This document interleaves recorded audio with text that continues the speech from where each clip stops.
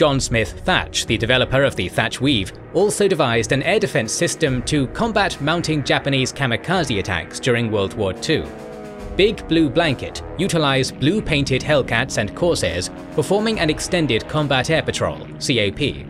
They were stationed further away from their carriers, along with a picket line of destroyers around 50 miles from the main body of the fleet.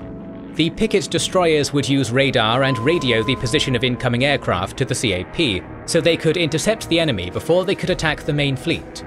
The system called for CAP to be employed at all hours and required extremely good coordination between fighter director officers on board the aircraft carriers and the pilots.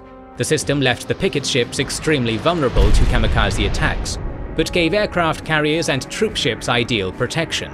Big Blue Blanket was used effectively during the liberation of the Philippines.